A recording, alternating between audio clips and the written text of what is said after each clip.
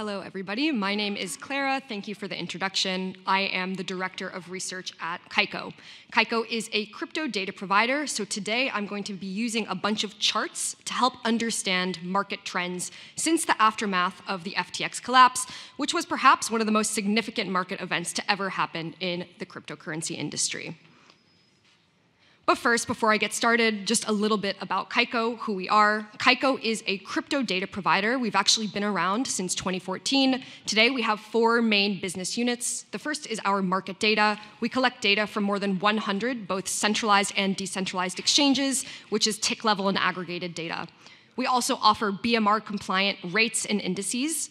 This is really good for pricing, for high-quality, clean prices for a crypto asset. We offer quantitative analytics. This is stuff like value at risk and implied volatility, really great for risk management. And then finally, research. This is the department that I lead. And so today, I'll be showing you a bunch of cool data-driven charts using Kaiko's data. So I think the past few months, more than ever, has shown how important data is for understanding crypto markets. Without high-quality data, it's simply impossible to understand the core trends driving the current behavior that we're seeing.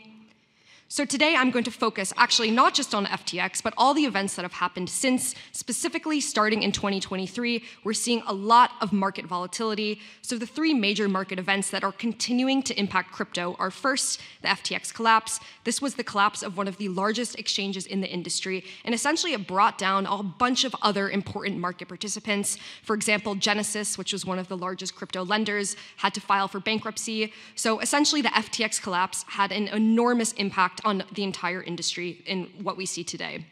The second trend is the regulatory crackdown. That actually first started in about January of 2023, especially in the United States. We had many notable enforcement actions. It started with Paxos, which was forced to halt the issuance of the BUSD stablecoin, which was used widely on Binance. Kraken was also forced to halt their staking service for Ethereum. And just last week, you had Binance sued by the CFTC, and then Coinbase was served a Wells notice by the SEC. So regulation is essentially top of mind, especially in the United States right now. But third is the banking crisis. The banking crisis has had an enormous impact specifically on USD payment rails. The collapse of both Signature and Silvergate, which had very widely used payment networks used by hundreds of market makers, traders, institutions, and exchanges, essentially providing seamless 24/7 USD payment transfers.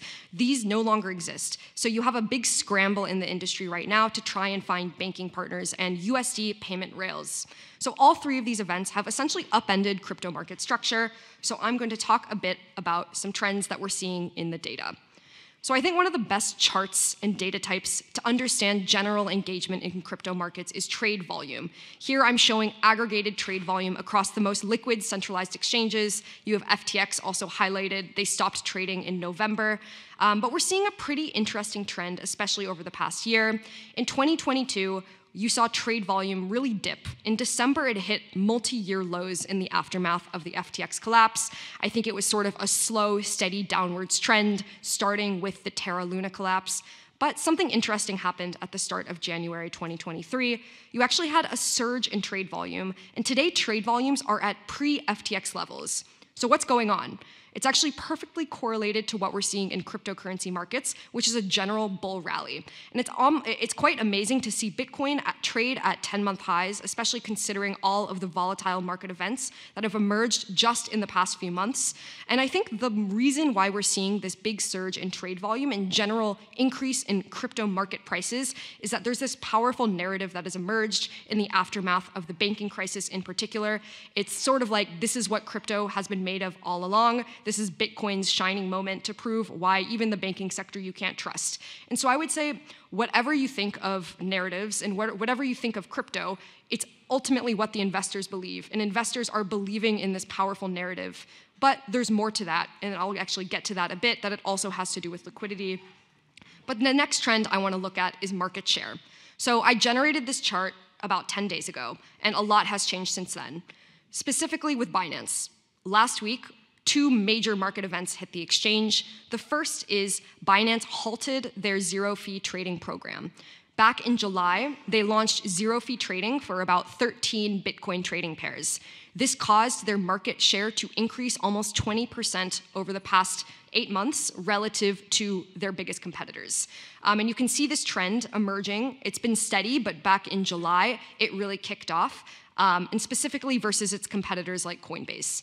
However, once they paused this program, you saw an instant drop of market share of 10%. So this is not shown in the chart because this data is about 10 days old. Another huge market event that happened was last week. The CFTC sued Binance.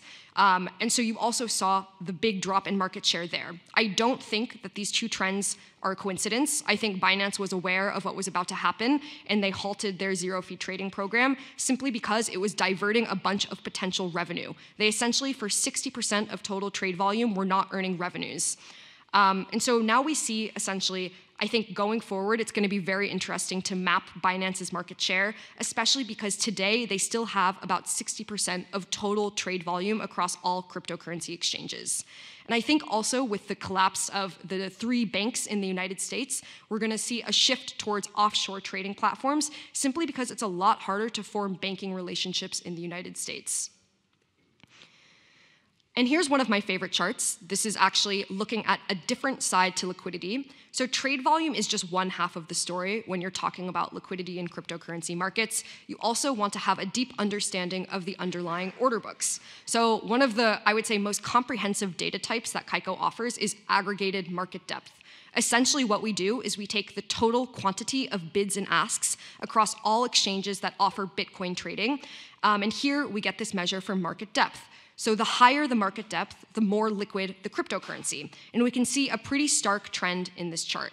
Since the FTX collapse, the quantity of orders on Bitcoin order books has more than halved. I would say in October, we had about 12,000 Bitcoin sitting on these order books, and today it's just about 6,000 Bitcoin. Not only that, the drop in liquidity has been exacerbated by the collapse of Silvergate and Signature. This is because market makers now have a lot more difficulty with accessing cryptocurrency markets, specifically on centralized exchanges. So I would say this is one of the most pressing trends hitting the industry right now. It's this general drop in market liquidity. And it's actually making markets more volatile, both towards the upside and towards the downside. So I mentioned narratives a bit ago to show how narratives are extremely powerful in cryptocurrency markets, but it's narratives combined with this illiquidity, which is essentially creating a lot of upwards price momentum right now. So now on to a slightly different trend, and this is more related to what we're seeing in the banking sector, which is the elimination of USD payment rails. So here I have a chart showing the market share of trade volume for all trades denominated in either stablecoins, fiat currencies, or other, which is almost always Bitcoin or ETH. We can see that about 10 days ago when I made this chart, nearly 80% of all trade volume was denominated in stablecoins. This is up nearly 20% since the start of 2022. So this just shows that stablecoins are becoming increasingly important in the entire cryptocurrency markets, and we can probably see this trend increasing over time, especially as it becomes more difficult to access US dollar payment networks connecting exchanges. Tether in particular, when you actually break down the market share of stablecoins, Tether accounts for 80% of the total stablecoin market on centralized exchanges. So I think in general, we're seeing a bit of a risk off from US dollar. Here I show the market share of volume, but specifically looking at the fiat currencies. This is everything including the dollar, the Korean currency, euro, TRY, that's the Turkish lira. And we can see also an interesting trend that the US dollar has become a bit less used on centralized cryptocurrency exchanges since the start of 2022. Today, it accounts for about half of all trade volume that is denominated in a fiat currency. You'll also notice an interesting trend, that is the Korean won.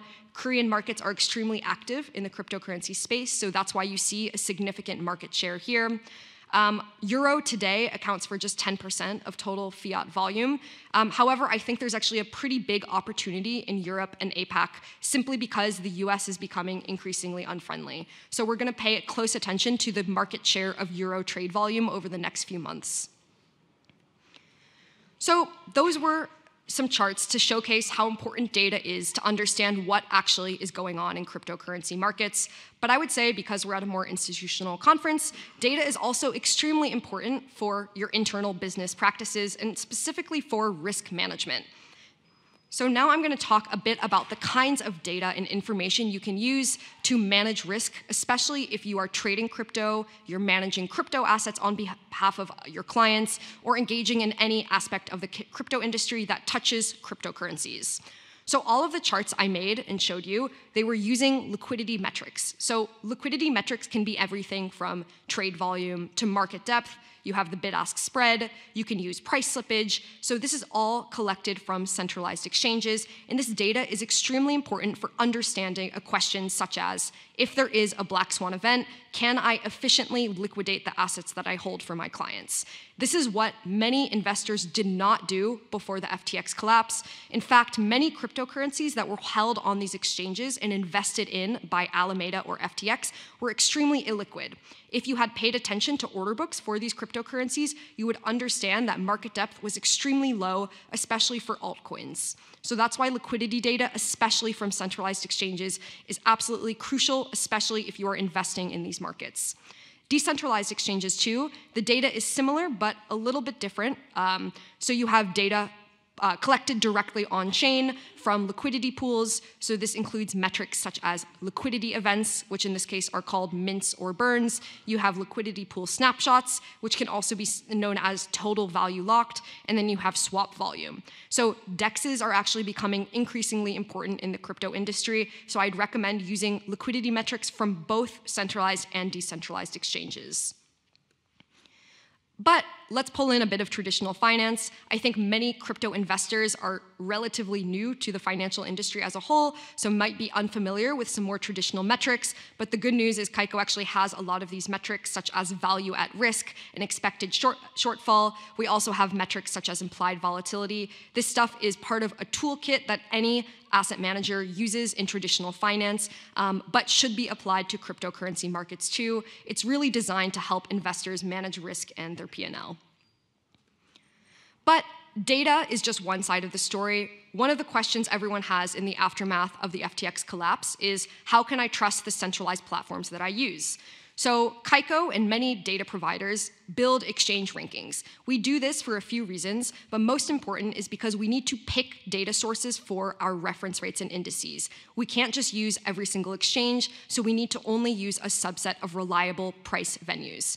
However, I'm showing this slide here specifically because it's also an imperfect ranking, specifically what happened last week with Binance in their lawsuit against the CFTC. This is an imperfect ranking, and there are limits to every exchange ranking, even though it is important to have one. So that's why we use about 25 different metrics to rank these exchanges based on governance, business, liquidity, security, technology, and data quality. But even when you have all this information, sometimes it's not enough, especially when you're going back in time. I think a lot of the CFTC's allegations are from 2020, and this exchange ranking was made a few months ago, so it's very hard to have a historical understanding of everything that's happened on an exchange. That's why I think one of the most, I would say, important metrics for understanding reliability of centralized platforms is what's called proof of reserves.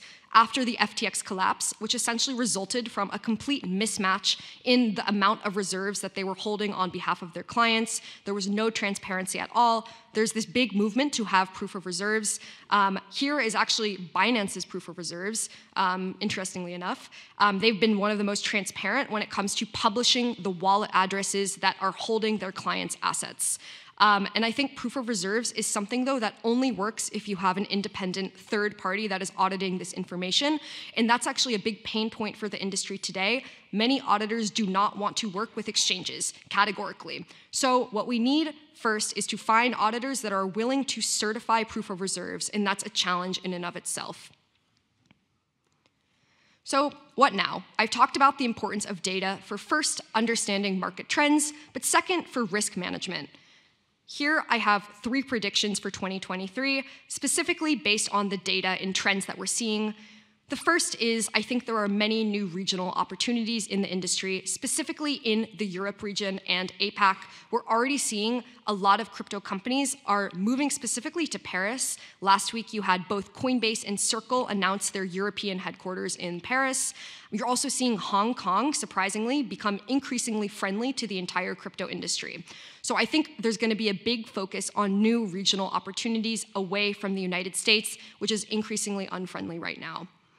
My second prediction is the power of DeFi. When you have all of these centralized exchanges, it's very hard, even with a ranking, even with proof of reserves, to trust centralized companies. So that's why DeFi, I think it's one of the best use cases in advertisements for DeFi is transparent. Even though there are still many problems and hacks and all of those things, you can still always verify everything on chain, and that is the core power of blockchain technology.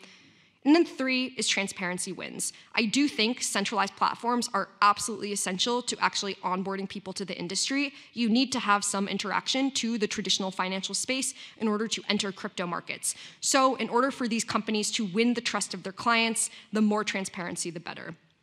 So these are my 3 predictions.